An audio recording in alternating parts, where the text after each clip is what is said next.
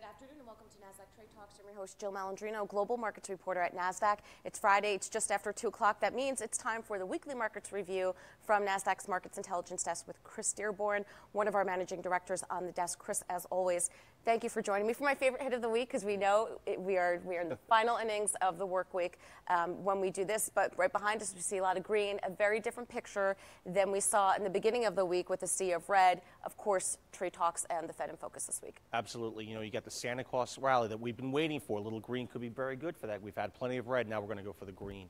There's been a lot of items that really have kind of come forward, and what you're looking at is a well-rounded risk-on rally across the boards here. Started with Monday, continued with Chairman Powell's speech on Wednesday. The markets have held those levels all week. Right. It's been a fantastic week for the markets. Volumes have been good, validating this move, and with that, we're up almost 4.5% to 5% for the week, coming into an hour and a half left. I will, but I do want to check you on this, though. Clearly, G20 is what's on everyone's mind over the weekend. I think it would be a pretty risky position to put anything on because there has been no clarity. There is no settlement on trade.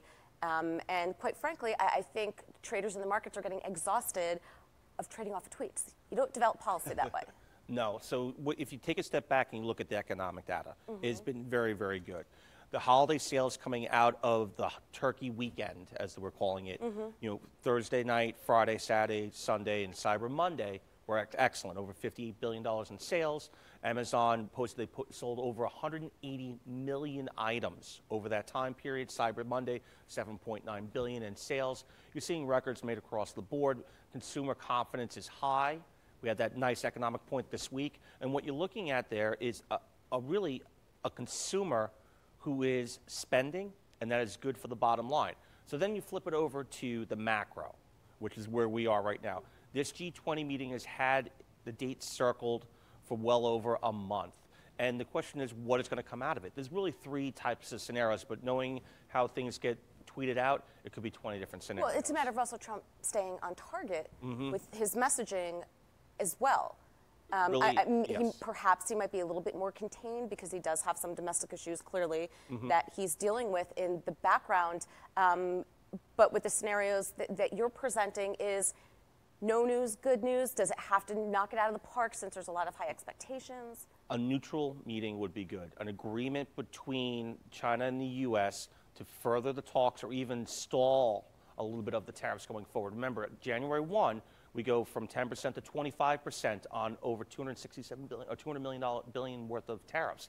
That's a tremendous input cost to American manufacturers, and that's really a lot of money to push on to the consumer. Will the consumer be able to absorb that or not? That's a big question. Second, on a positive note, they agreed to eliminate tariffs, subsidies, and a non-restrictive environment. That's not going to happen, but that's the high point of that. Anything in between that neutral and that high end will be great for the markets. It'll be a positive influence for the traders, and that's what we're looking for. We're looking for some type of decision one way or another.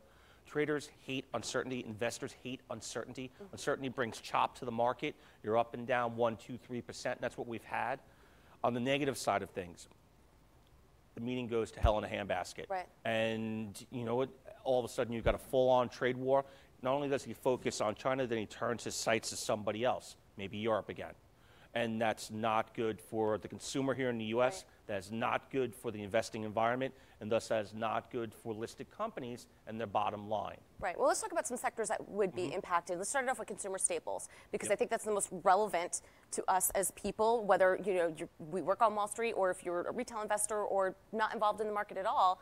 It's going to impact you one way or the other. Right. So let's broaden that even to the consumer as a whole, right? So what you're looking at, especially, we'll go to the staples. So staples has traditionally been a safe environment for investors. Along with utilities, when times of uncertainty, people will go into dividend-paying stocks. They'll go into the consumer items that people need to live on a day-to-day basis, and the utilities on part of that because they're a safe haven for environment. They have low growth, but they have steady price points, which is what investors want, looking to protect capital and grow it at a small amount as opposed to growth items.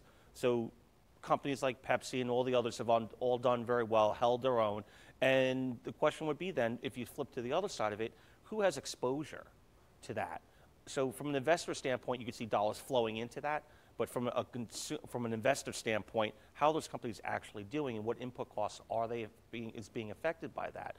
Are you importing items from China that's going to be newly taxed? And instead of 10%, which you've already baked in, to 25%, how do you pass that on?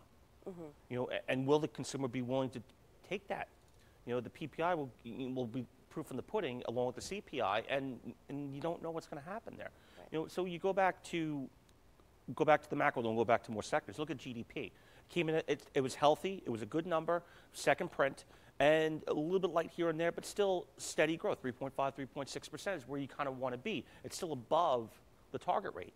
So you're seeing the U.S. grow. Right. But the problem with it is, what's the future? And that's where a lot of the hit has been coming on the corporate guidance going forward. Right. And that's really where the issue is. It's not how well we've done in the past. We've had a very good run. The question is how we're going to do going forward. And that guidance is kind of key. And you see a number of companies taking down guidance because they are uncertain. Right. Right. They're uncertain of what's going to bring.